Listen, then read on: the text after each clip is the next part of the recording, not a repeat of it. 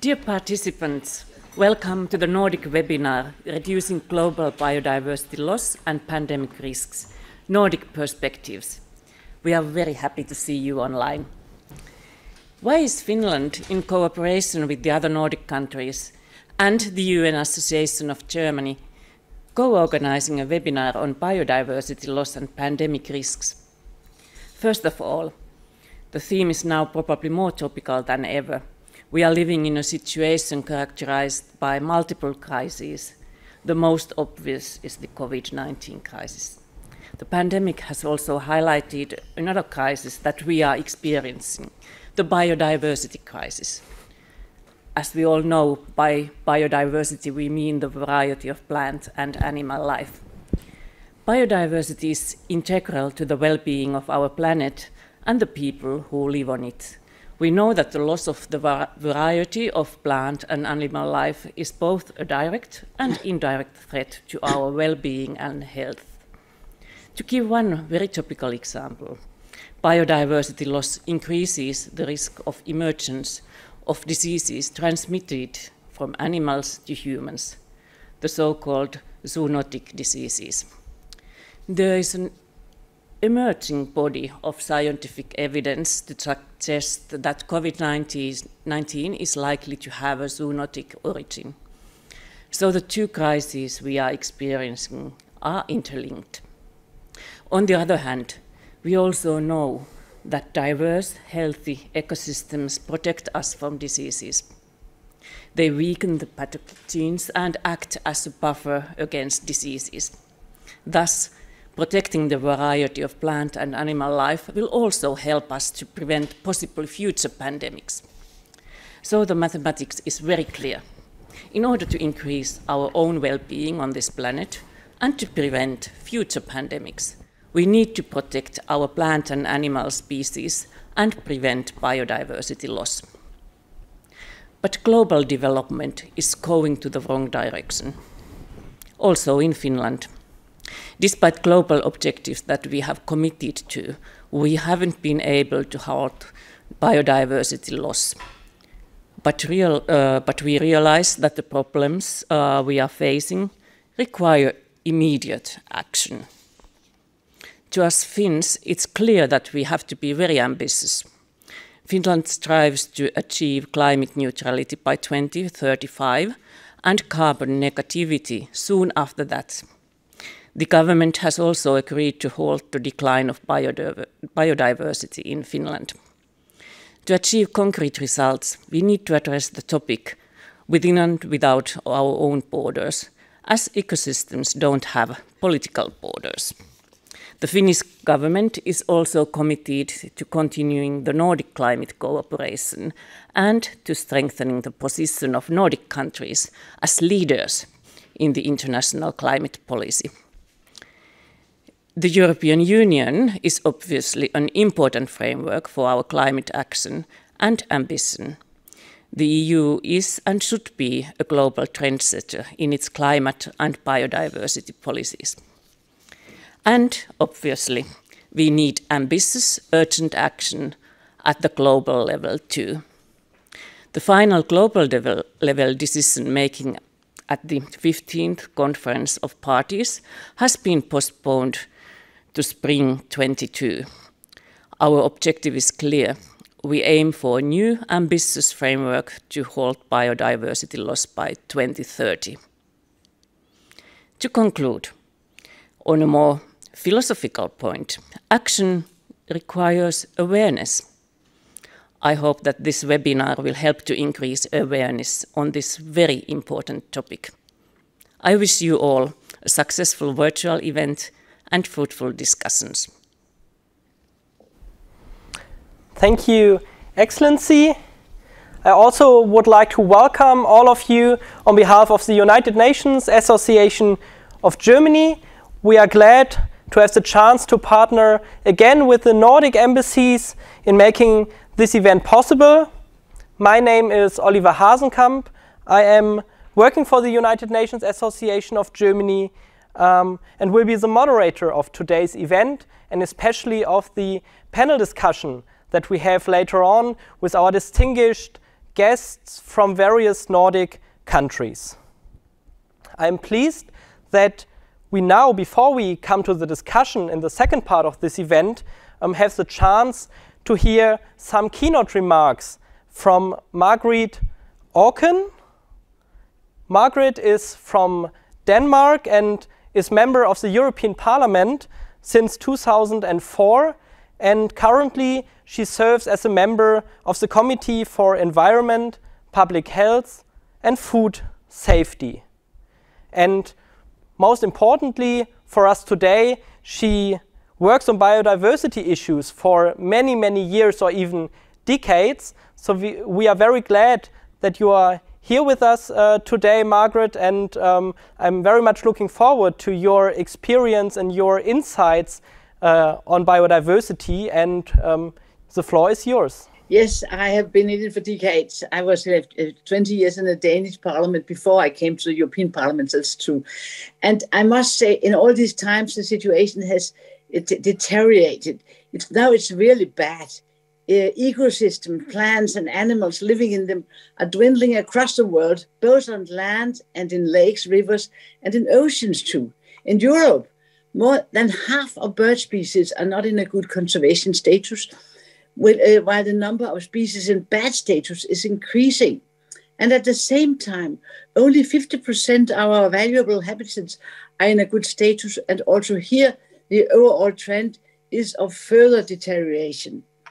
We know the causes. We know that intensive agriculture, fisheries, urbanizations, forestry, and pollutions are some of the main pressures on nature. Increasingly, climate change is becoming a more important factor as it amplifies other pressures and creates still more extreme conditions. The nature's bad status is a huge threat to human well-being, as we mentioned before. We depend on healthy and well-functioning ecosystems for everything from food, water, clean air, resources, and stable and livable environments. But also, as said, for our general health. Zoonotic diseases jumping from animals to humans account for around 1/5 of all infection diseases. And the more we push nature, the more we create conditions for few diseases to jump to humans.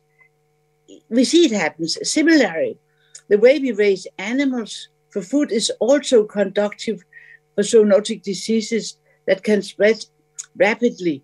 And finally, for overconsumption of antimicrobials in agriculture and medical practice is posing a humongous threat to our ability to cure the diseases. Our destruction of nature and loss of biodiversity is alarming, and yet it receives way less attention than the climate emergency, although the COVID-19 pandemic has brought more attention to that part of the topic for at least a moment. There is still a prevalent notion that nature is something apart from ourselves and that is not really needed to consider its importance. This is madness. We must reframe the situation to give much more serious attention to the catastrophic consequences of the destruction of nature. We often see a false opposition between climate and nature. They are not conflicting. They can even be supporting each other, as we see it with coastal sea-based wind farms, where you create nature under the sea. You know, the sea bottom is very often ignored. And in Denmark, 70% of the seabed is dead. And that means that if you can create nature by placing coastal wind farms, you can really be a gift to birds, fishes, nature. It's not very often recognized, but it should be much more. And I will tell you, celebrate with us every time we manage to raise these wind farms. But we should at least always teach ourselves never to say climate without nature and vice versa. The two crises are deeply intertwined and are caused by many of the same issues in society. They can and must be solved together. We need a nature law. We finally have an EU climate law, although it leaves a lot to wish for in ambition.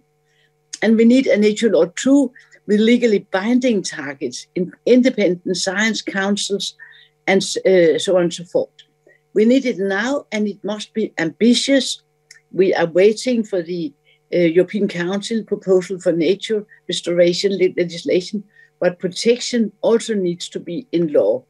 We depend, as it will be stressed many times, on a healthy and thriving nature.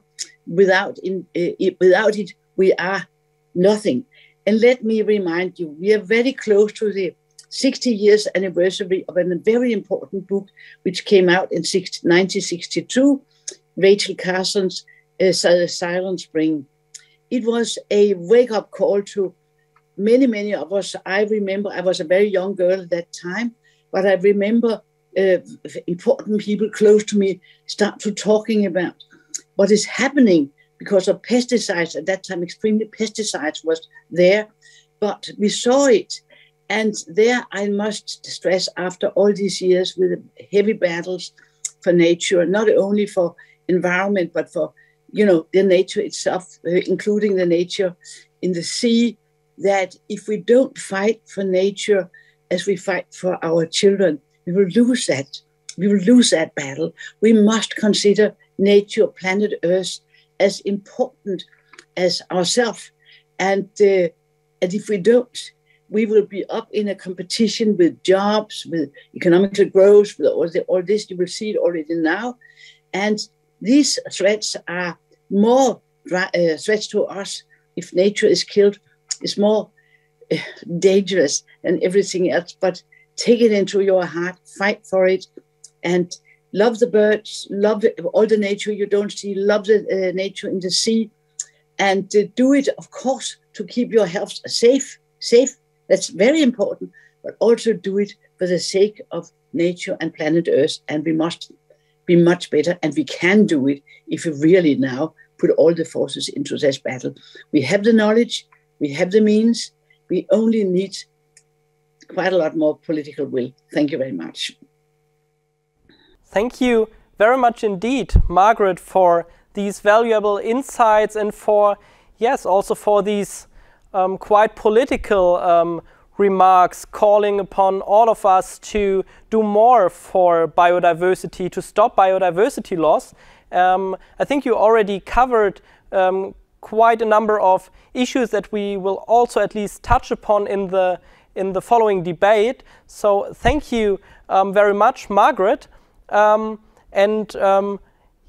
very glad now to introduce to all of you the speakers we have for this panel debate from various with various different backgrounds, ranging from scientists to civil servants, chief negotiators, and youth activists. And I hope we can have a very inspiring discussion here on the podium. I would like to welcome Kristin Thorsrud Teien. She's biologist and research director of the Norwegian Institute for Nature Research.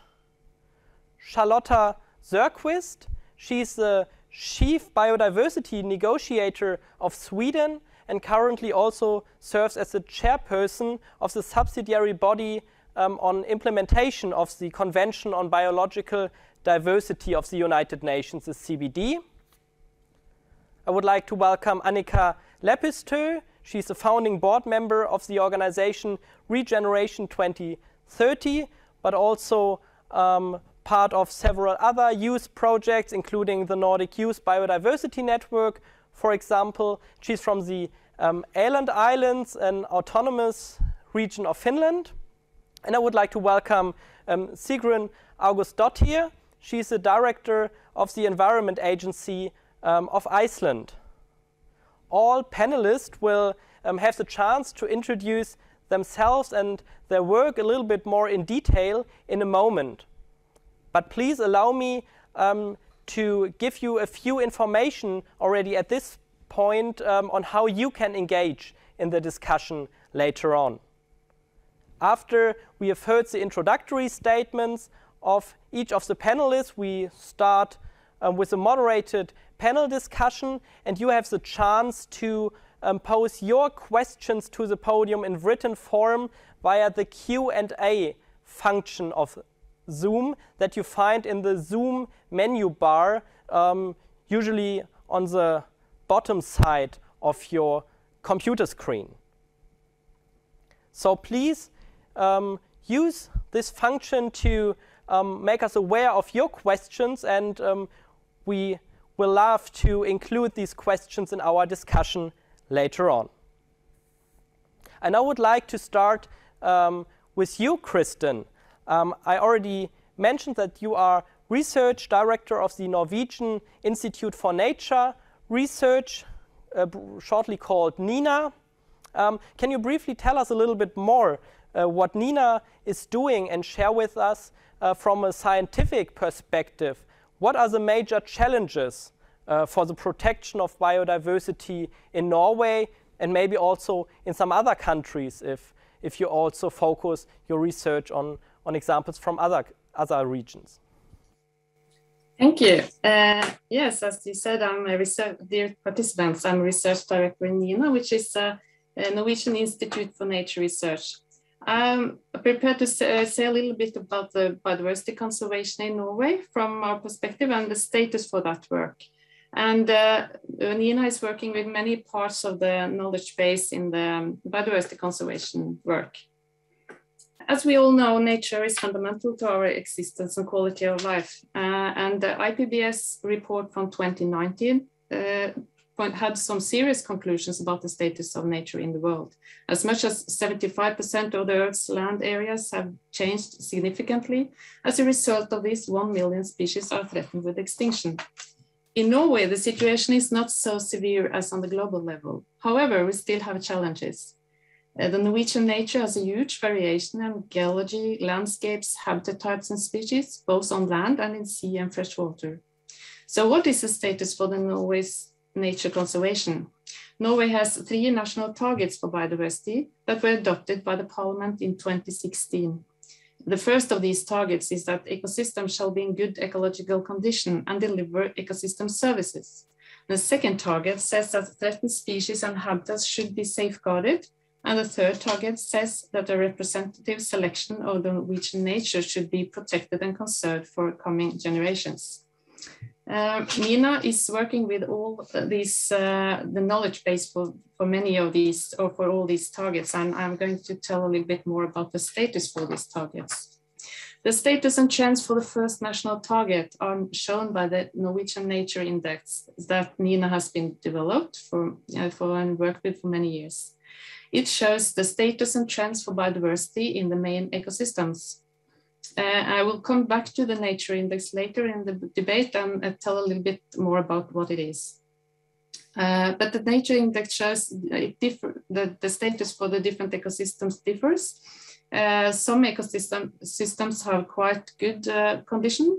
However, in open lowland, in wetlands, and in the forest, the value is quite low compared to the reference state. A new knowledge system for ecological condition is being developed. NINA is leading the research on how we can be able to measure condition based on different data sources.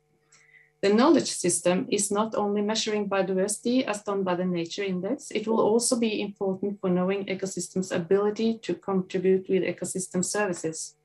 This is also recognized by the UN as a new standard for ecosystem accounting has been launched this spring. For the target 2, the red list shows status and trends for threatened or endangered species and habitats.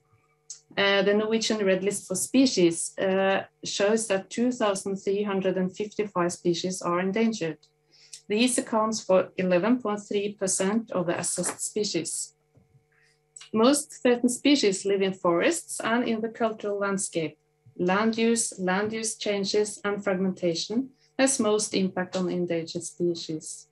Norway has also developed a red list for habitat types in different main ecosystems, and most certain habitat types are in wetlands, mountains, forests, and within landscape types. Land use change is the most important pressure also on habitat types. So what is the status for target number 3? Well, more than 17.5% of the land area is now protected. However, the distribution of protection between different habitat types varies a lot. Norway has, for example, protected many mountainous areas and relatively little forest areas and marine and coastal areas. So the target of representative protection within 2020 was not met. Even though the targets are not met, there have been many important milestones in Norwegian nature conservation in the past 20 years. Some examples: the Norwegian Biodiversity Center, Ágústsdóttir, was established in 2005. The Nature Diversity Act from 2009 was important for the nature conservation, and many knowledge systems have been developed where NINA and other research institutions have been central in this work. And finally, the Norwegian Biodiversity Action Plan, Nature for Life, was adopted by the Parliament in 2016. As a result of this action plan, the first strategy or management plan for a main ecosystem was launched in June this summer. That was a nature strategy for wetlands. So, all in all, a lot of positive things have happened. However, the indicators show that Norway still has a long way to go in order to reach the national targets. For the targets to be met, Norway needs to reduce negative impacts on the ecosystems and improve the ecological condition. This will include nature restoration of degraded ecosystems. Furthermore, all relevant sectors have to work towards the same targets. This means real integration, cooperation, and that all sectors take environmental responsibility. It is also important with a clear political will, priority, and clear responsibilities for following up the targets. So that was a short sum up of the Norwegian situation and some of the work Nina has been working with in that respect. Thank you. Thank you very, very much, Kristin. Looking forward to the further debate and discussion, for example, on the Norwegian Nature Index later on. But now I would like to turn from the rather national level to the international level. Charlotta, you're the Chief Biodiversity Negotiator of Sweden. In a few weeks, the first part of the 15th conference of the parties of the Convention on Biological Diversity, the CBD, will start in a virtual format, I think, while the major part of the conference has been postponed to Kunming in China to April next year. Given that not all of us follow these negotiations closely, can you maybe, as a starting point, share a little bit of insights with us about the current state of the negotiations and some expectations towards this upcoming conference? Yes, thank you, Oliver, and I'm happy to be here today. And of course, I'm happy to give some information on the ongoing negotiations. First, my name is Charlotta Sörqvist. I work at the Ministry of Environment in Sweden as a chief negotiator for the CBD. But as Oliver mentioned, I'm also, during this period, I'm chair of one of the subsidiary bodies of CBD, subsidiary body on implementation. And this body discuss and prepare recommendation for draft decisions on all issues that relates to enhanced implementation, such as resource mobilization, capacity building, mainstreaming, reporting, monitoring, and review. So that is my part that I follow mostly in these negotiations. But first, I would like to say a little thing about where we are in the negotiation. And as mentioned, biodiversity and its ecosystem services are fundamental to human well-being and a healthy planet. And despite ongoing efforts, biodiversity is deteriorating worldwide. And this decline, unfortunately, is projected to continue or worsen on the business as usual scenario. And there is really need to cooperate and work together within the Convention on Biological Diversity. This one of the 3 Rio Conventions is very important in this field, has its 3 objectives to protect and use biodiversity sustainably and protect with sharing on the benefit derived from use of genetic resources. And we have as many of you know, a convention strategic plan 2011 to 2020 and its 2080 targets.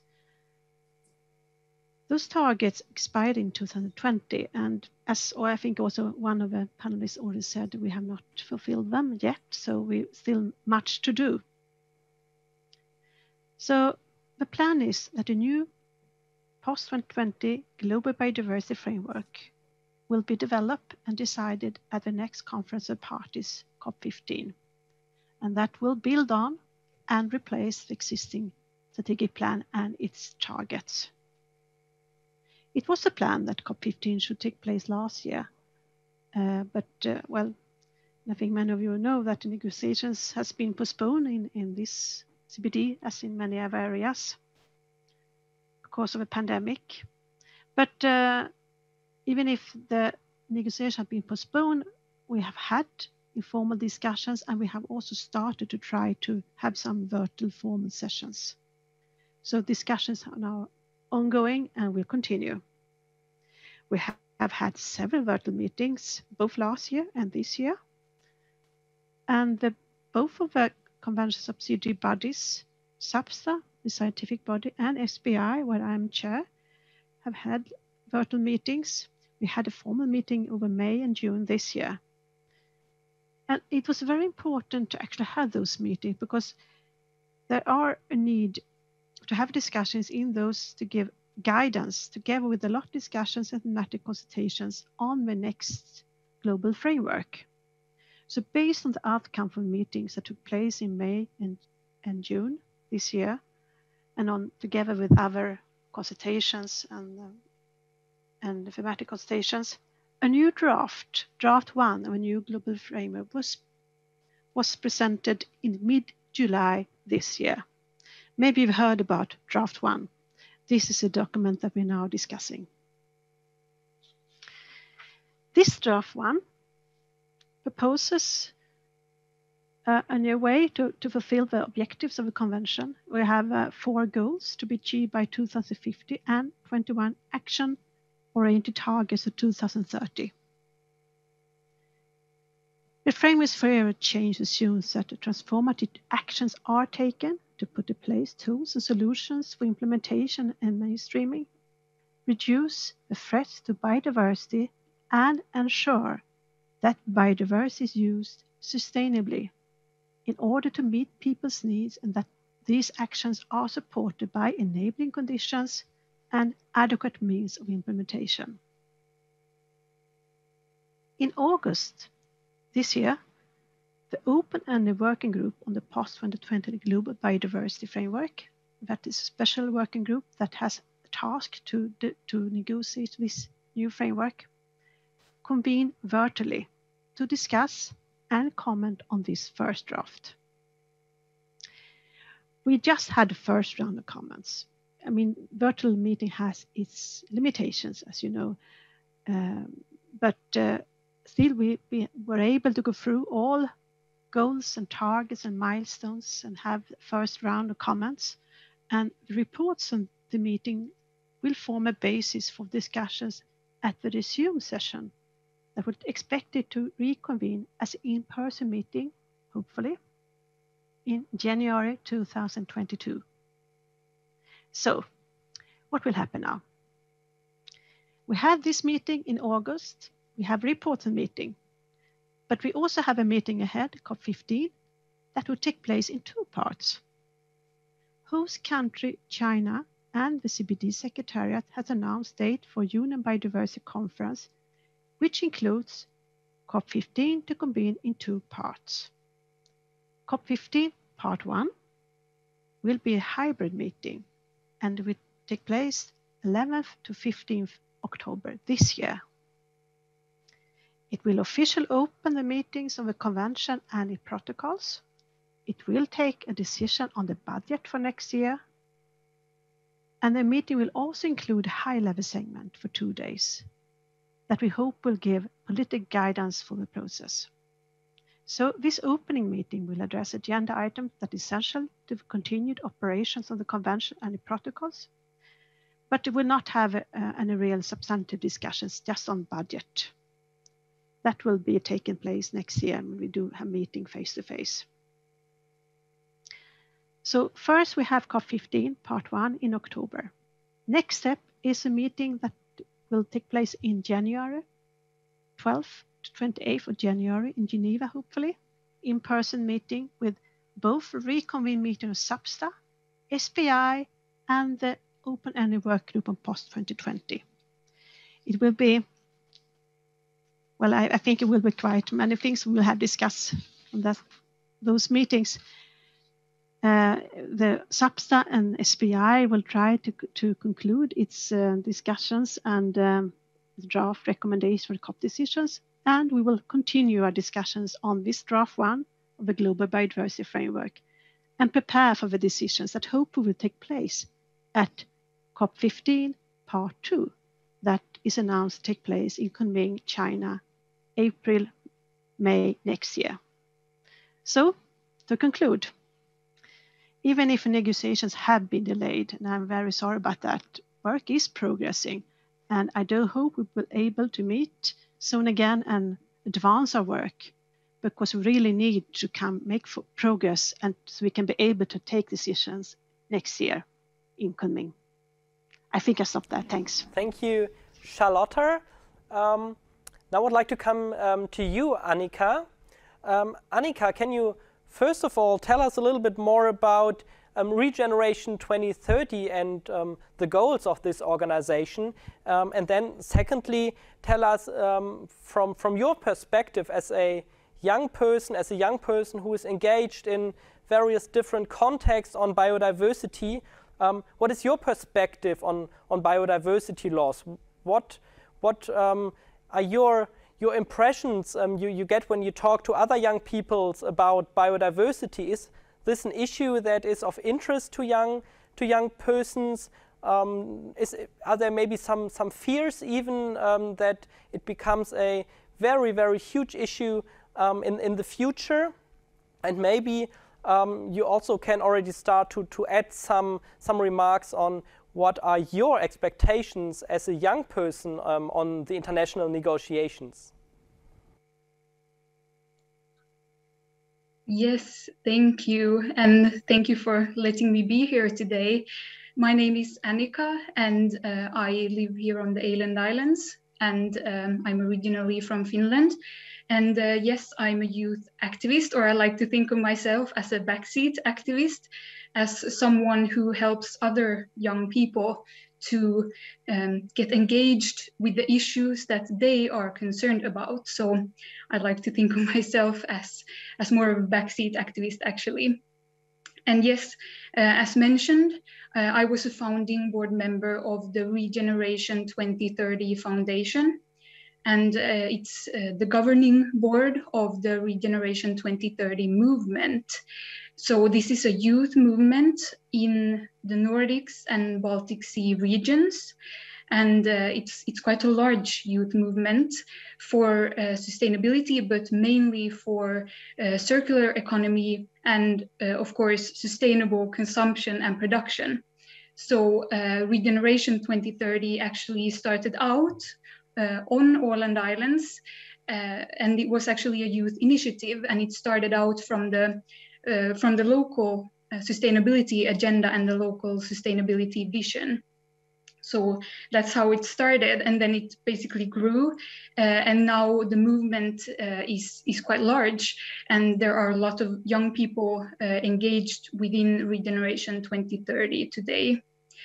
And the Regeneration 2030 Foundation, the vision for the foundation and for the movement, is to create a Nordic and Baltic Sea region where sustainable consumption and production is the norm. And this is something that many have asked me and others within Regeneration, why sustainable consumption and production? Well, because that's pretty much the problem we have here in the north.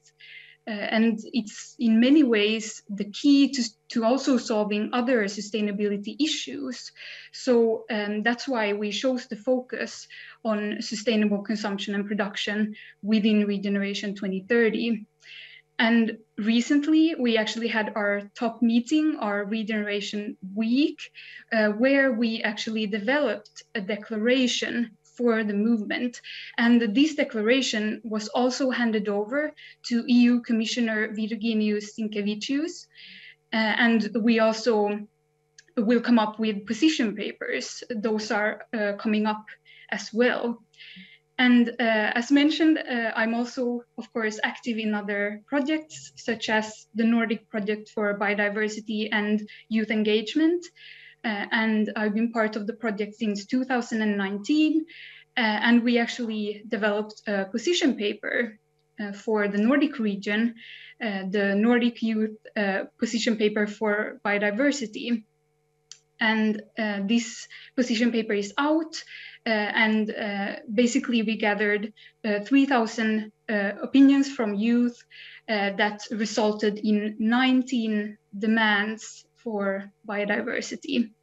And we are touching upon areas such as education, involvement, but also facing up to our ecological footprint, and of course, sustainable production and the post-2020 global framework. So there's a lot in the position paper on biodiversity that we developed as part of the Nordic project that I'm also active in. And this project was started by the Nordic Council and the Nordic Council of Ministers in collaboration with youth in the Nordics. And apart from that, I'm also, of course, politically active in my spare time. But on to the question about the youth perspective, and this is something that is really interesting because I think a lot of youth today are coming to realize that we will not live in an as prosperous world as previous generations if we don't completely change our behaviors, our production, consumption, and our relationship to nature. And something that is really interesting is what we found from the survey that we did to be able to make the Nordic Youth position paper on biodiversity. And over 2,000 youth actually answered, and 4 out of 5 of those youth are actually very concerned about biodiversity loss. So it is definitely something that youth in the Nordics, but also, of course, in other places are concerned about. So it's not only climate, it's also biodiversity loss is an issue according to youth. And I think youth have also come with some great ideas and new viewpoints because youth are actually in many ways the driving engine for new ideas and perspectives.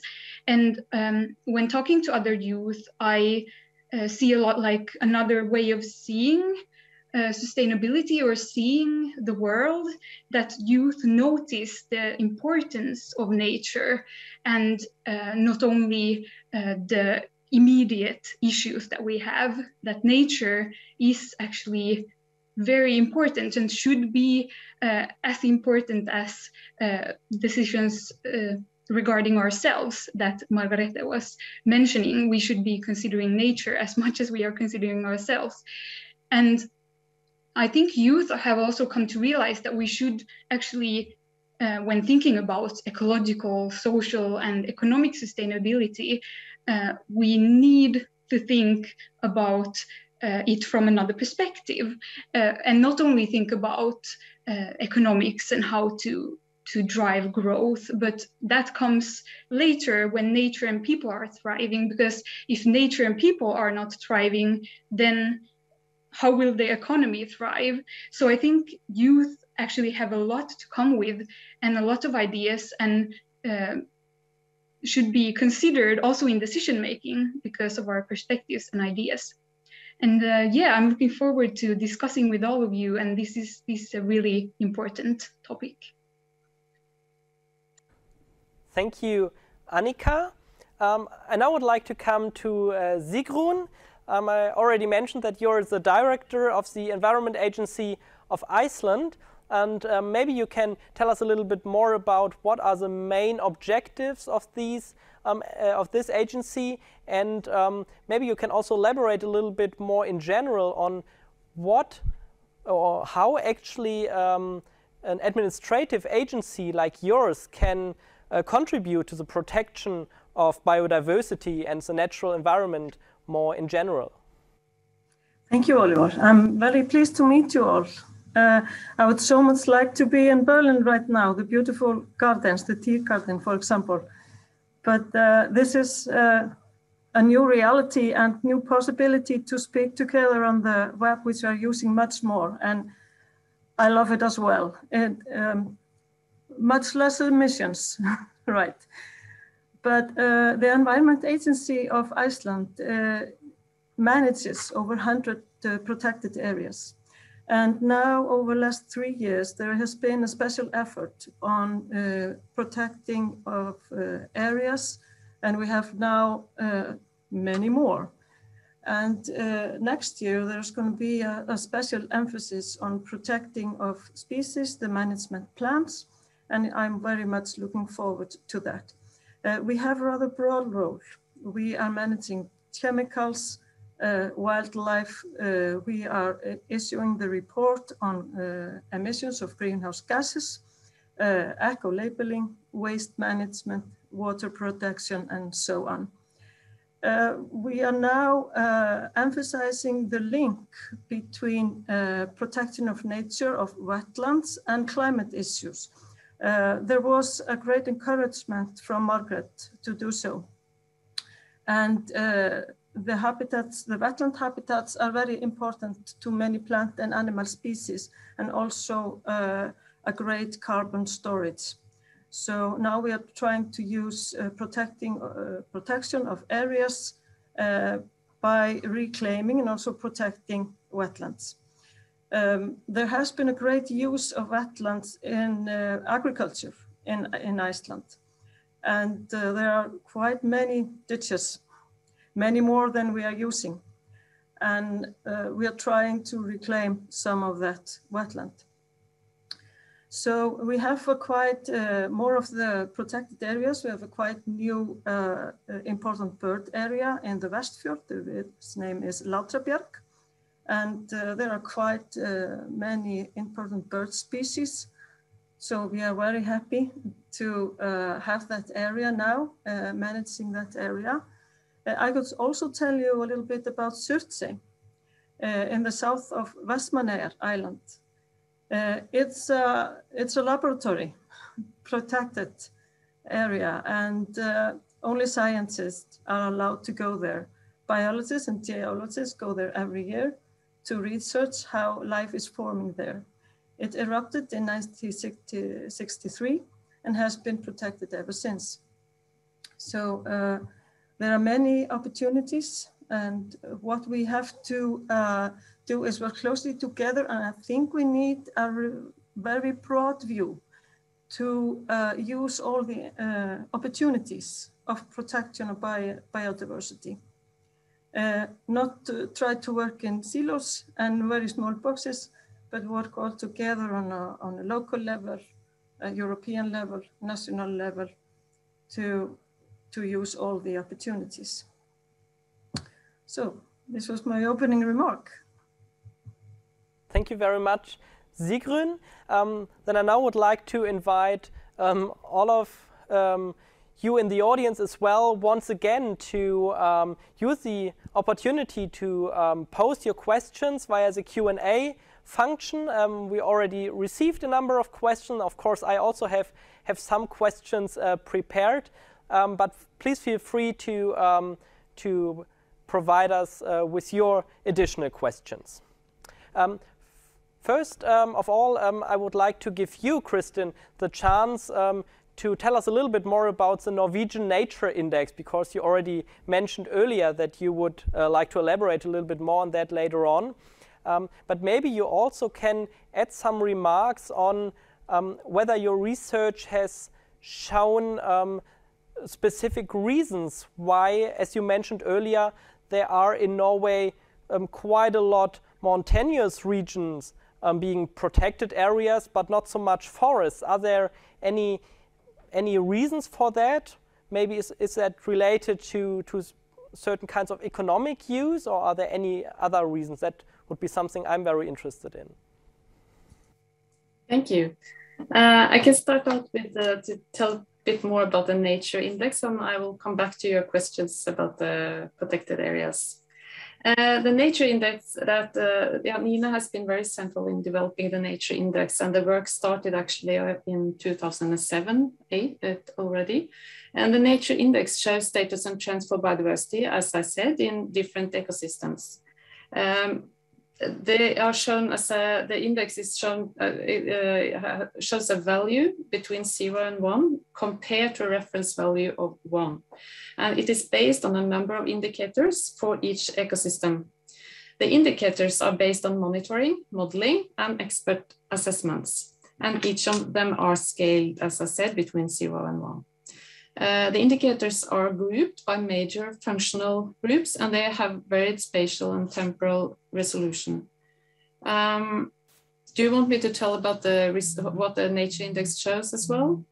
Because then you aggregate up the indicators for each ecosystem, and it is shown on map by different colors, and they show both the status compared to the reference date and also the development during the past 20-30 years. And there is it's a web page there where you can have a look at the results for the different main ecosystems and also thematic indicators. And you asked about why it differs so much when it comes to protection of different ecosystems. In Norway, they made a national park plan in 1991 and pointed out areas that could be national parks. That was mostly in mountains. In the 80s, they started also to protect forests, but it has been a lot of conflicts around it, and it is due to economical reasons and forestry, of course. So therefore, protection of forests have been going much more slowly. So now the protection of forests is, I think it's around 5.4%, but the parliament has decided that it's supposed to reach 10%. Thank you. Also, the protection of marine areas and coastal areas, that work has also been very difficult due to conflicts, and it has not been much easier to protect the mountainous areas because of less economic conflicts, actually. Thank you, Kristin. Sigrún, you also mentioned that you plan a couple of new protected areas in Iceland. What is your experience from Iceland when you plan new protected areas? How do you deal with conflicts of interest? What are major challenges? How do you make sure to try to get local populations, maybe even local companies on board to protect the idea or to support the idea of protected areas? How do you deal with these conflicts of interest that probably also do exist in Iceland? Thank you, Oliver. This is very interesting. There are always different aspects of land use, and it's just like Kristin said. It's often it's more easy in the mountains, but it's not that simple though, because people in Iceland have been, they say, protecting the mountains themselves. So we've recently had a quite big debate on protecting the highland. But we have a rather new study on economic benefits of protected areas. And we have a lovely example in the west of Iceland, Snæfellsjökulsþjóðgarður. You'll be happy to try to pronounce that, where we have this beautiful glacier, which I can see from my house. The companies in that area, they have received, of their opinion, economical benefits of the national park. So we need more studies like that, more good stories, and a good and fruitful discussion by all parties involved. And there is an obligation in Icelandic legislation to consult all interest parties, landowners, municipalities, and so on. And we need deep discussion before we protect an area, also so that the management of the area could be very good and fruitful also. So this is key. Thank you. Sigrún, also would like to open up this aspect on how to maybe involve private businesses and what is the role of economy or industry, because we have received quite a number of questions on that already to the whole podium. I'm not sure whether Annika or Charlotte, any one of you also would like to add something on this broad aspect. Maybe Charlotte, you can tell us a little bit on how much the role of industry played a role in the negotiations, also how you deal with different stakeholders in the negotiations. Are there any non-governmental organizations, any businesses involved as observers in the negotiations?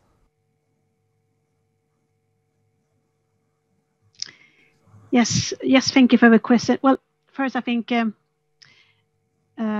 whole plan to develop this new global framework is planned to be participatory and open. So it's we have had a lot of thematic consultation and discussions with not only parties to the convention, but also to different stakeholders and stakeholder groups. So I think it has been a period when we have had a lot of discussions. Because, of course, when you come to the negotiations, it is a negotiation between parties, but still the observers are very active. It has been some limitations in the virtual format because of time. You have been limited of time due to time constraint, time zones challenges. So even if we have and our talk as at chair, I mean, even if I try to get all the observers to be able to speak, it's not always possible to do that. But I think still that we have had a quite participatory process. And now to the question about the businesses and financial sector, absolutely. I mean, this new framework should be a framework for all, and it's not only for limited scientists that know it should be something that relates to everybody. And there are specific target in the proposed in a draft framework that addresses businesses to both assess and report on the dependencies and impact on biodiversity from local to global, to reduce negative impacts, and also talk about this full sustainability of the source and supply chains. But then we talk about the financial sector is also very, very important. And we have had, there have been special discussions with the financial sectors in order to, it has become more and more knowledge about the risk of biodiversity. It also relates to the financial sector as well. So they are also very aware and they want to be involved. So we are trying to see where it can fit also in the framework. But I think the important thing is that when we have a new framework in place, it should be targets and to when we come to implementation phase, it should be somewhere that everybody, all related stakeholders should know what they can do and how they can make to make sure that we can reduce the loss of biodiversity and also to help to have a better development. I think Thank you, Charlotte. Annika, you also mentioned in your introductory remarks that how can there actually be economy if we continue on the path of biodiversity loss and of course of the path of climate change in future. So do you have any specific ideas how the way we do business today, the way our economy looks today needs to be transformed in order to make sure that we can stop biodiversity loss? Yes, thank you for the question. So I think one very important aspect and something that needs to happen is that we need to move from a linear economy to a circular economy. And of course, this is all about resources and using resources sustainably, and not just making a product and then using it for a while, or maybe not using it at all and then throwing it away. And actually during the Regeneration Week, we discussed some areas or some themes where everyone from individuals to businesses can make changes that will actually lead to more circularity, or that will have an impact on sustainability. And we talked about the area of food, the area of stuff, or the theme of stuff, money, moving, and fun. And these are actually part of the a framework that UNEP has developed, the Anatomy of Action framework. And this is a good way of getting a bit more concrete, like where can we actually make a difference, and where can all of us make a difference.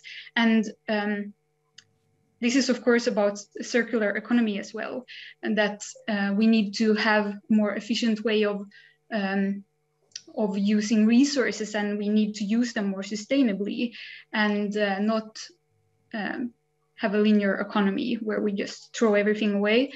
And of course, finance is also very important. And I remember reading this report, Bankrolling Extinction, and it was basically about that large amount of banks are investing money into funds or into not so sustainable companies or actions, that they are actually bankrolling extinction.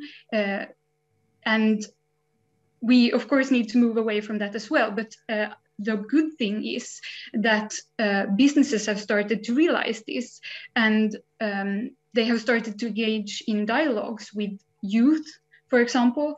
And I remember one person at the Regeneration Week, actually a CEO, he said that the important thing is to take the first step towards becoming more sustainable. And this is something that we all can do. And this is something that businesses, youth, decision makers, all of us can do this and should do this. Thank you.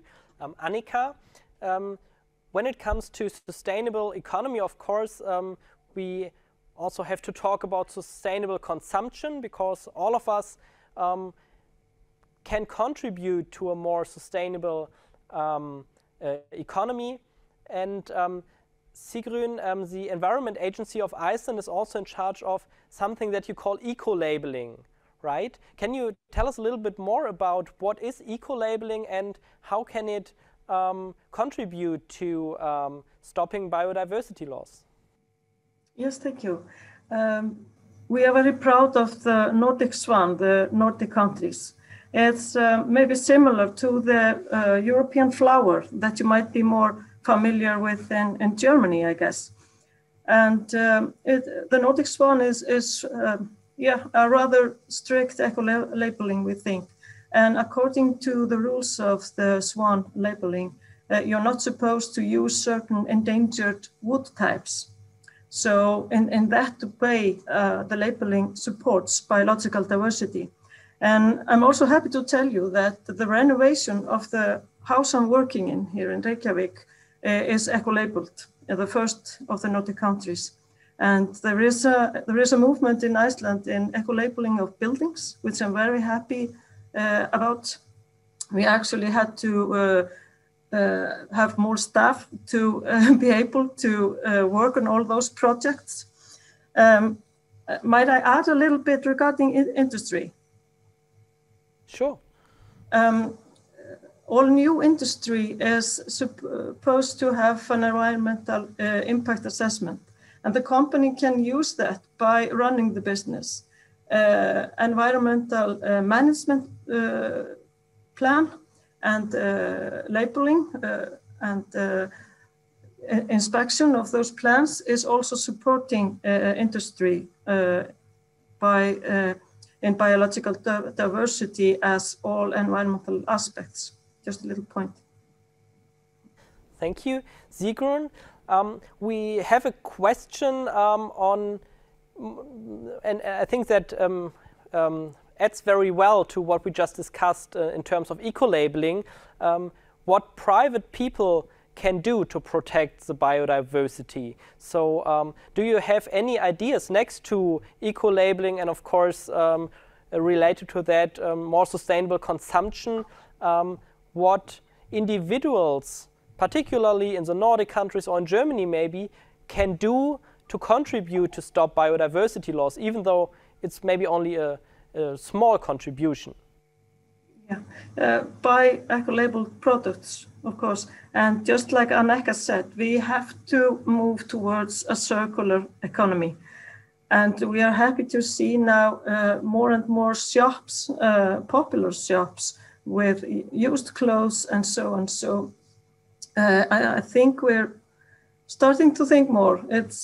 There are more awareness by the public now. I'm very happy to see that. And I also saw a question on that. So I'm also very hopeful towards the young people. So I applaud the Embassies of having the young voice here. Annika, thank you. We have to listen. I just see on the screen I have in front of me that Margrete would like to also well, kind of join this panel discussion and contribute to this question. Of course, I would love to give you this opportunity. So, Margrete, of course, please, yes. Please, you have the word. Yes, thank you very much, because I love this question. And I think, of course, we can do a lot apart from participating in the general debate and not be reluctant to really fight for nature. What we can do is to make our gardens, our cities, with much more wild nature. We have a fantastic project in Denmark where we, through television and so on, are campaigning for how you turn your garden into this green lawn desert, as they have been for a long time, and then have what's called wheat before, and lots of flowers and everything for insects, for butterflies and so on. And I saw, and that was just a good remark. I was sent to Germany. I was leaving Frankfurt Airport. Sorry, I fly too much, but I was leaving Frankfurt Airport the other day, and there I saw in all the green fields, you saw that they had they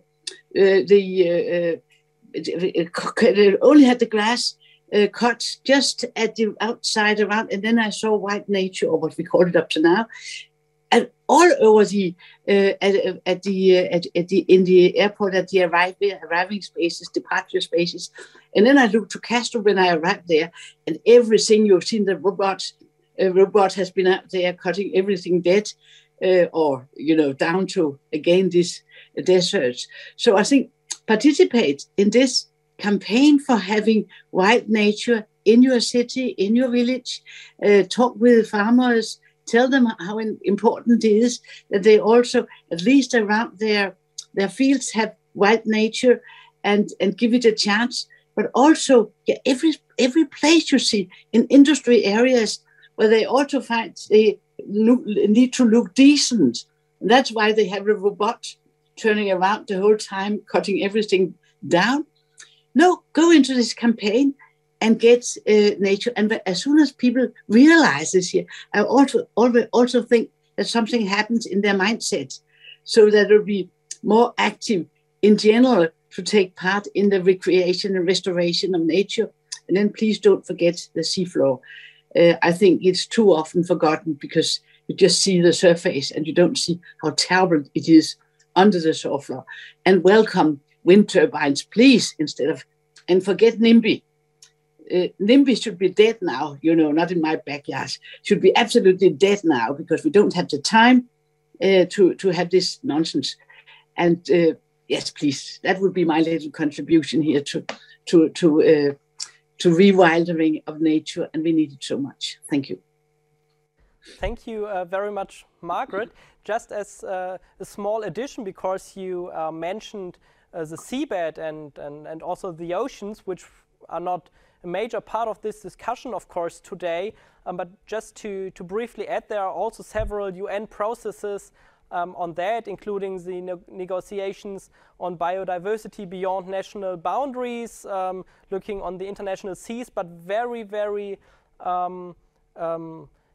current at the moment also the negotiations of the International Seabed Authority, I think, that is discussing about the possibilities of economic, commercial seabed mining as a possibility of getting more resources in future. And of course, there are also a lot of fears in especially indigenous societies. But you should add to this here, sorry to interrupt because I have to leave now. You know Catherine Richardson in Denmark, American Denmark, and she is one of our famous, sea biologists. And she says always mention the seabed, the sea together with climate, together with nature, because it's much more interlinked than just to say we also have to look at the sea. No, the sea, for to have the food of birds, of fish, creating the basis for life is in sea. And it's not only, of course, you mentioned, and you should do when you're going to dig for resources and so on. We should be very careful on the building sector, not to drop too much sand and destroy the seabed. But the trawl fishery should be stopped. You just destroy the seabed. And I would add to this, especially from Denmark. I think Denmark is probably the worst. That the emissions from agriculture of nitrogens, phosphorus, and it's also killing the sea. So please never forget the sea when you talk about nature, because it's not only an additional thing, as well as nature is not an additional thing to the climate. It's really intertwined to each other. And, you're up against heavy economical interests, so it is, you have to, fight for life here because you have no alternatives. But never forget the sea and the seabed. And coming from Denmark, Iceland has probably even more surrounded by sea. And I don't know if it's so bad in Iceland. I have the fear that you could face something close to that, because the North Sea is also very, very damaged. So yes, thank you very much. It's not an additional thing. It's including things in the whole fight for nature. Thank you, Margrete. Annika, you also raised your hand for quite a while. Do you want to add something on what individual people can contribute to biodiversity, to stopping biodiversity loss, of course? Yeah, I just have one short thing to add, something that is really hands-on that individuals can do. And one thing is using the stuff that you buy for longer, and of course recycling it when it gets torn out or bad. So we can do a lot by just wearing, for example, the clothes that we buy, and eating the food that we buy, and using like electronics that we buy, and of course recycling it in the right way when we have to sort of throw it away.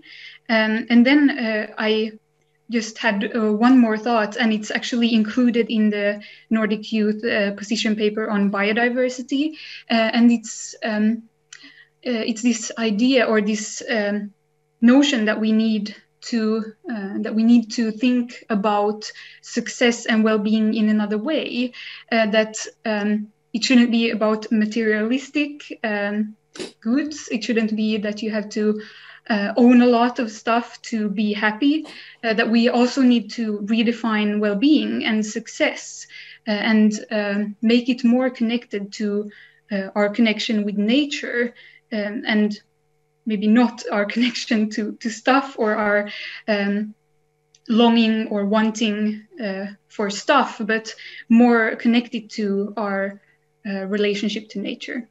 So just a couple of short things. Thank you, Annika. Margrete already mentioned in her introductory remarks, in her keynote remarks, that there's a close interlinkage between climate change and biodiversity loss, of course. And Kristin, maybe you can tell us a little bit more from a scientific perspective. What are actually the interlinkages between climate change and biodiversity? Thank you. I will try. Climate is one of the most important factors that influences species, their habitats, and biodiversity as such. And human use of nature affects the climate, and climate change has impacts on nature. Climate change amplifies the negative effects of biodiversity loss and degraded ecosystems. Therefore, climate change and biodiversity, as some said before, are very closely connected and interlinked. And the climate crisis and the biodiversity crisis must therefore be solved simultaneously. We need to find win-win solutions. Finding good solutions for nature is also positive for climate. Nature stores carbon corresponding to as much as 60% of global emissions per year. Even more important, nature is the basis for our lives and gives us vital ecosystem services. So therefore, we must stop negative impacts on nature, restore nature, and improve ecological condition in the ecosystems. Nature-based solutions play an important role in climate adaptation in the society. The climate politics has become top priority, and nature politics must get the same position. The IPCC land report and the first global report from the IPBES, as I mentioned before, both underlines the several objectives must be considered and seen in context if sustainable development is to be achieved. Land planning and land use must find the best solutions for both climate and ecosystems in order to reach the sustainable development goals.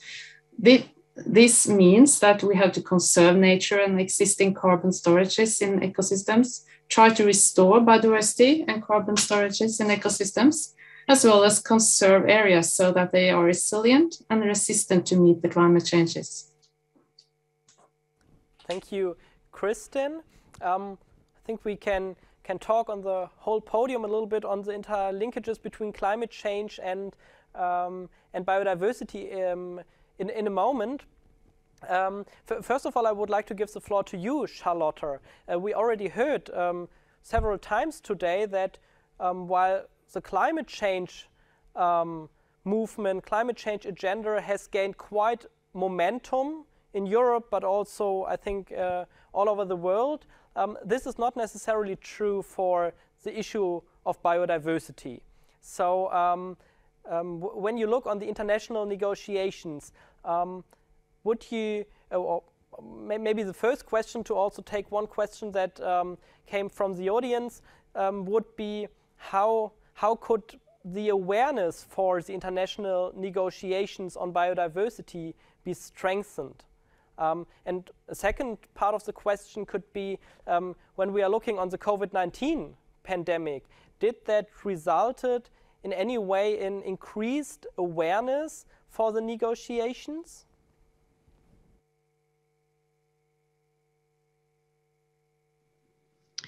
Yes, thank you so much for the question. Well, I think it's true that climate change has much more attention, and I mean it's and you can always ask. I think that is a shift ongoing regarding biodiversity, because if I just compare to for some years, I think that before, I think most focus was on only on protection, but you now talk very much about the need to have a sustainable use of biodiversity and the linkages to other areas, to the SDGs, and the underlying biodiversity somehow is the underlying the need for us all to survive. And I think it has become more apparent to many now, and also maybe caused by the pandemic, that there are such linkages, but also in climate change, of course, that you can see the need to have the interlinkages here. So, well, what can you do to make it more? I think we all have to, of course, try to reach out. And as I said, I think we have tried to have a more participatory process, maybe, and have dialogues. But of course, we need to do our best to reach out and maybe use language. And I think this is a challenge, because sometimes when you look at the targets, and they are so, maybe sometimes so scientific correct, but it's very not easy to communicate to a wider public. But on the other hand, there's also questions from, I said, from business societies and others, that they know that this is important. They want to do their part, but they also find it maybe difficult sometimes to understand, to find a way to communicate to each other. So what I hope is that this new framework will combine both the need to have an evidence-based target, because we need to have targets that actually is linked to what needs to be done in a correct way. But on the other hand, we need to have a way to communicate them to a wider public, so we can involve all stakeholders. And well, it's very positive to hear your suggestions, Annika, from the youth perspective, because of course I think that we can learn a lot from how to communicate and the movement, how to actually have a more sustainable way and have more circular economy and so on. It's so I hope that I notice already that this negotiations has a great attention, that people are aware that something is happening in coming next year. So let's hope that we'll have a start for our work ahead. Thanks. Would you agree, Charlotta, that the Agenda 2030 and the SDGs, so the Sustainable Development Goals agreed by the United Nations in 2015, which include, amongst others, SDG 15 on life on land, SDG 14, life below water, in a way maybe also SDG number 6 on safe drinking water, which also includes a lot of targets on the protection of freshwater and freshwater ecosystems. Would you agree that Agenda 2030 and the Sustainable Development Goals help to raise awareness and momentum also for biodiversity, or would you rather say it's rather lost to have this one single goal, maybe SDG 15, that really focuses on biodiversity in this huge agenda? Well, thank you for that. I think it's a bit tricky question. I think the framework, the new framework will contribute to the implementation of the 2030 Agenda for Sustainable Development. At the same time, I think the progress towards many of the Sustainable Development Goals, as you say, will help provide the conditions necessary to implement the coming biodiversity framework. So absolutely, there are linkages here. Globally and nationally, there are clear and strong linkages between human health, climate change, food security has been raised many times. I think maybe you mentioned that. I think it's SDG 2, I think, but no hunger is also very important. We need, and I note also in negotiations that maybe it has been raised more than before, the need for biodiversity also to help to fulfill many of the SDGs. But on the other hand, I don't think we only should try to have targets that somehow that we are dependent on biodiversity, but we also need to defend biodiversity for its own sake. So it's not only about how to use biodiversity, but also to protect biodiversity for all nature. Thanks. Thank you, Charlotta. Yeah, I definitely believe that Agenda 2030, the SDGs, can be a good framework that shows how interconnected biodiversity and many other issues are, not only to climate change, but to many other aspects. You mentioned food security, for example. So, of course, biodiversity is not only linked very closely to climate change, but also to many other issues. I think that's a very important message. Still, I would like to just for a short moment talk about climate change once again and how we can increase the awareness for biodiversity. Annika, of course we all know the Fridays for Future movement that really got very popular here in Europe, in many countries.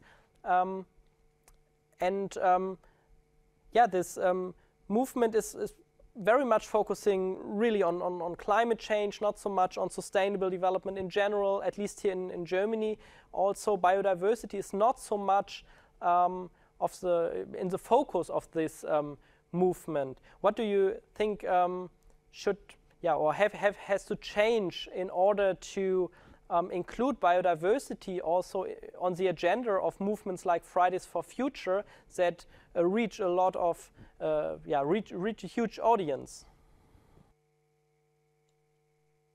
Yes, thank you. And this is also a bit of a tricky question, but I'm going to do my best in answering it. And I just wanted to start out to mention that even though Fridays for Future, for example, focuses on climate, there has also been some nice acknowledgements on biodiversity from, for example, Greta Thunberg. There was at least one instance when she spoke about ecosystems collapsing and these types of issues, and also in her summer speech. So there are some acknowledgements also, of course, from Fridays for Future. And I think that, well, at least if I speak from my perspective and from also what I've learned within regeneration, that it's important to kind of collect youth around this idea about a brighter future.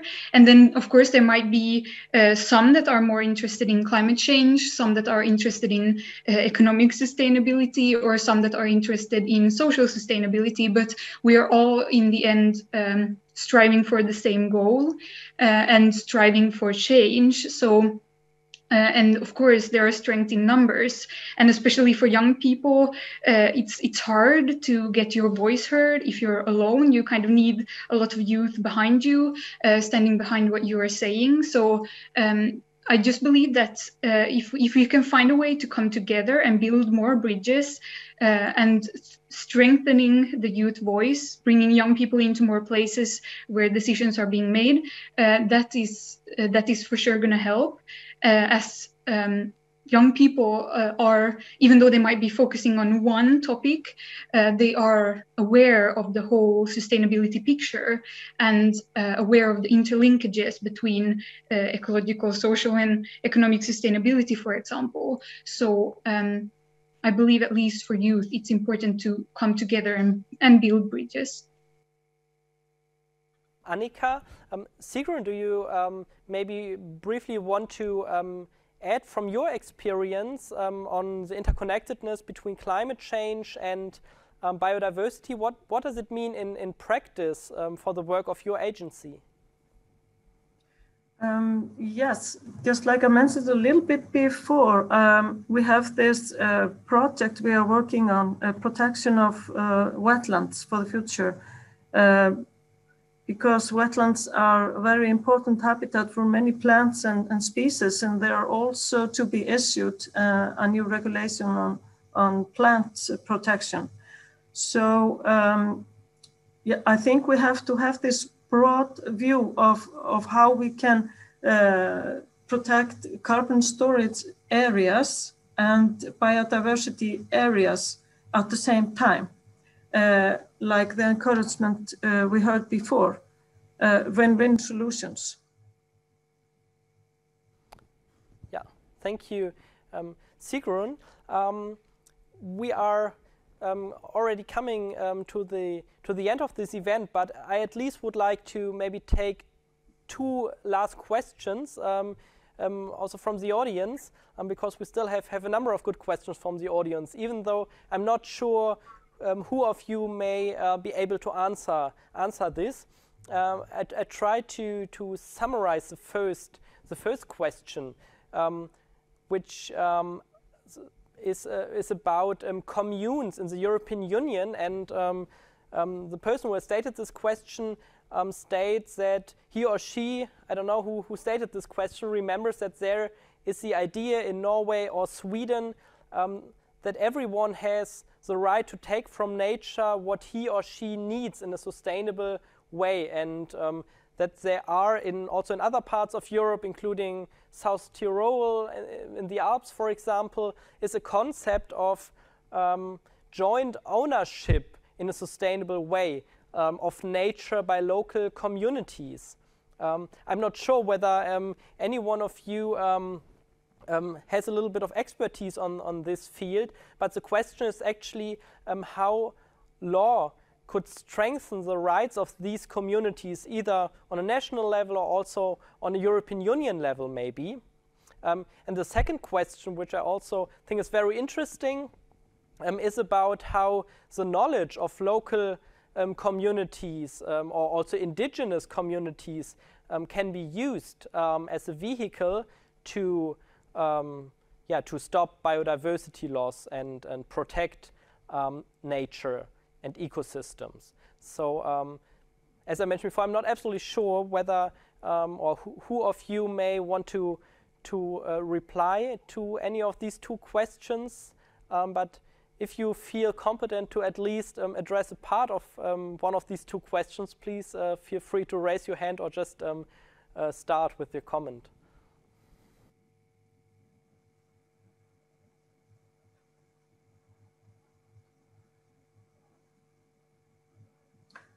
Maybe I just shortly comment that often we find in the local communities knowledge which we can't find anywhere else.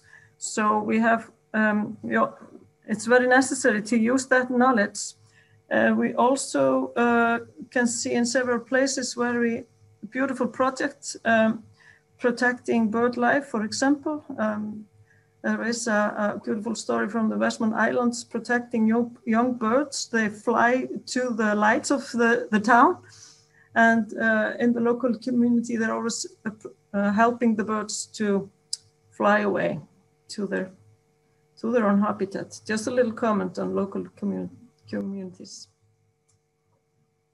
Sigrún, Annika, do you maybe want to add to this question? I think I remember that in the Nordic position paper you mentioned earlier, there's also at least a brief section on indigenous communities. Yes, I can add a bit to this as well. Yes, as you mentioned, there is a section about involvement in the Nordic Youth position paper on biodiversity.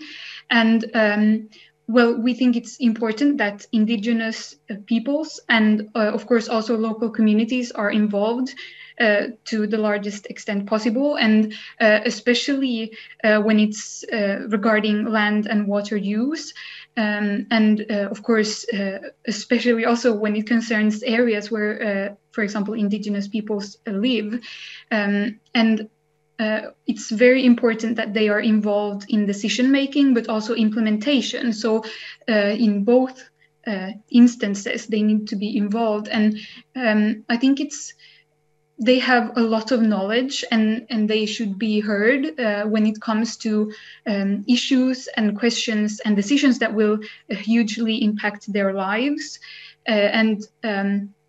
Of course, they will have a lot more knowledge about local conditions than someone that might not have even been there or that has just read about the conditions there. So, of course, these people should be involved, and not only in decision making, but also, of course, in implementation. Thank you, Annika. Charlotta, Kristin, would like to add to any of these aspects?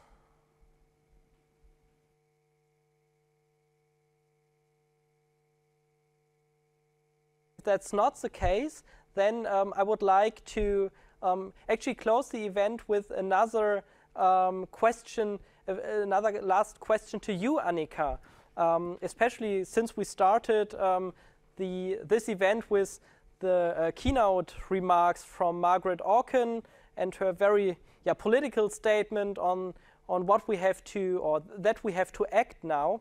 I also would like to end the event with a view to current affairs in politics, actually. So, Annika, in Germany and Iceland, there are parliamentary elections in a few days, and in Norway there have been elections as well this month.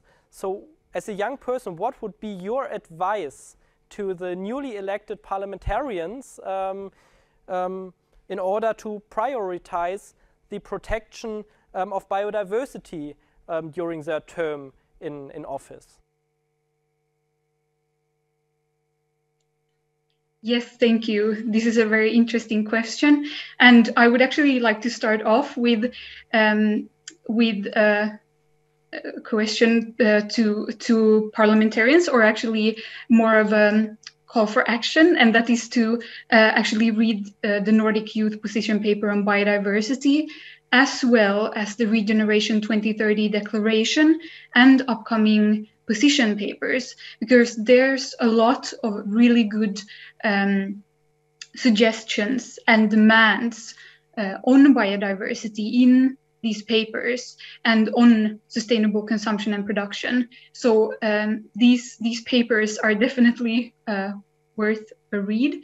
And yeah, I mean, consider youth as someone that youth should be involved in decision making. Consider youth as a given stakeholder and pay attention to the involvement of youth, also when it comes to decisions on biodiversity and, for example, implementation of the post-2020 framework, because youth are definitely a group that can help with this. And if I just conclude about biodiversity specifically, I think there's going to be a hard time now recovering from the pandemic, where we have to again keep ecological sustainability in mind while thinking about economic sustainability or growth might get the upper hand. So there's this risk that biodiversity might be forgotten in our longing to getting back to some kind of normal state, or, you know, getting back to business. But it's very important that we keep in mind that we cannot go back to how it was. We have to start this green transition, and now is actually a really good time for that. And we know now that we can actually change, and we can change really quickly if we have to. And yeah, we have to take biodiversity into account because as mentioned, if nature or people aren't thriving, then there will be another economic disaster just around the corner. So nature and people are important, and they need to be considered in all decisions, not only decisions regarding, for example, land or water use, but in all decisions we need to take biodiversity into account. Thank you very much indeed, Annika. I think that was a very important point you raised in the end, that we have to mainstream biodiversity. That's something I already discussed with a few people prior to this live event about, and I think that's a really important message. I would like to thank all of you very much. Thank you, Kristin. Thank you, Annika. Thank you, Sigrún. Thank you, Charlotte, for your expertise. I wish you all the best for your work on biodiversity, especially also for the international negotiations, of course. Also, thank you again, Margrete, for your valuable insights. I would like to also thank everyone in the audience, and now would like to pass on the floor to Fabian Gasson. He's one of the German UN youth delegates on sustainable development. And Fabian, you will try to summarize this very interesting debate and give the closing remarks for today. Thank you very much. You have the floor, Fabian. Yeah, thank you, Oliver, for giving me the floor, and also thank you for the invitation. Also a big thank you to all the previous speakers who found really clear words about the biodiversity crisis. I'm Fabian, And as Oliver said, I'm one of 2 youth delegates for sustainable development for Germany. My colleague Sophia and I working on the SDGs on UN level, but also on the regional and national level. With SDG 14, life underwater, and SDG 15, life on land, there are 2 goals that are specifically target addressing healthy ecosystems. We have already heard a lot about the link between climate change and biodiversity loss today, and also how strong the damage already is. It has become clear that we cannot protect the climate by finding alternatives to our destructive lifestyle, but still continue on destroying nature. Simply doing something different is not enough. We have to start giving nature more value again. I have lived my life all in Berlin. In urban areas like Berlin, we need to start unsealing the concreted areas to promote urban nature. Studies have shown that urban nature can cool down the city on hot days during summertime a lot. In our local countryside areas, direct support is needed for the foresters and the farmers. They are the ones with one of the longest and easiest working levers we have in fighting this crisis, because they work with a large part of the land in our country. Linked to the sector of agriculture is also the food in its entirety. We cannot afford a destructive food lifestyle that requires such a huge mass on feed for animals that forests all over the world are cut down for it. Also seas get totally destroyed, as Margrete mentioned before. This neoliberal colonial way of providing ourselves by destroying the nature of others, people, countries and entire continents must come to an end. It needs a system change to form a food industry that is not harming our nature. It also needs better information and education, which can help to build a new understanding which we can grow up directly as a young generation. For us, as young people, the change is usually easier because we have not spent a lifetime acquiring habits in an exploitative system, which have normalized nowadays in a destructive way of life we're living in Western societies. If upcoming generations grew up in a mostly circulating economy, we can create a new normal. Young people can and will be the engine for necessary change. Our and the future generations are the ones who have to endure the consequences of global fossil capitalism. Therefore, it is also incredibly important to involve them in meaningful in such processes as the negotiations of CBD. As we heard from Annika, we have a huge interest of being involved. We are scared on our future ecosystems. In preparation for this event, I talked to the German youth delegation for biodiversity. Unfortunately, we have to realize once again that also in the process of the negotiation, there is a lot of talk about our future, but the participation does not happen on a meaningful level, but rather dominated by tokenism. My appeal to all leaders: bring young people to the negotiation table. In its spirit of a statement by the former Commissioner for Human Rights, Mary Robinson, "You are never too young to lead, and you're never too old to learn." Based on this, I would like to use this stage here to formulate 5 common calls. Some of them are repeated from the contributions we already heard. But from our perspective, these are the most important ones. First, we need measurable goals and strong commitments on them with appropriate indicators so that the goals that are gonna be set actually can be implemented and are not simply empty promises that cannot kept in the way in the end anyways, because no focus can be set. Second, we basically need more funding for concrete regional projects and educational work. In addition to more funding, we need to stop destructive subventions of, for example, agriculture products that mainly promote monocultures instead of biodiversity. Third, besides the harmful subventions, we need an immediately stop of unnecessary destruction of nature. Every biotope, every small ecosystem must be protected. A systematic nature proviso is needed as a concrete political instrument to better planning from the outset. The motto have to be check your impact and don't destroy. Fourth, we demand a recognizable political will from the industrialized countries and especially the European member states to finally live up on their symbolic role to implement the necessary change in its necessarily radicalness to send a signal to the world. The last point has already been addressed several times, and I'm gonna repeat it again.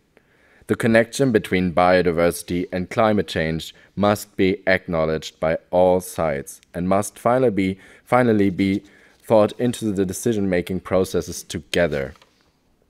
I'm very aware that there are people sitting here who are on the same side as us and also fight for our future generations. That is why I understand my contribution more as a friendly reminder. It should also be an encouragement to continue our fight. We still have a hard and difficult way ahead of us, but we will go together in generations united. Let's create a strong momentum to set biodiversity loss on the agenda of every debate on the future. The conference in October and the conference in January and the negotiation to the CBD needs to be a strong contribution that every country is following.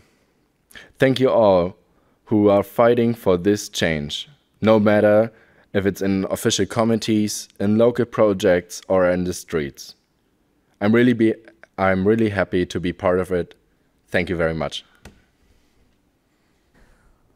Thank you very much, Fabian. Thank you very much to all of you in the audience. Thank you again to our distinguished speakers. And of course, also, last but not least, thank you to everyone who was supporting this event from the back, including the technical assistants. Thank you all and have a great day.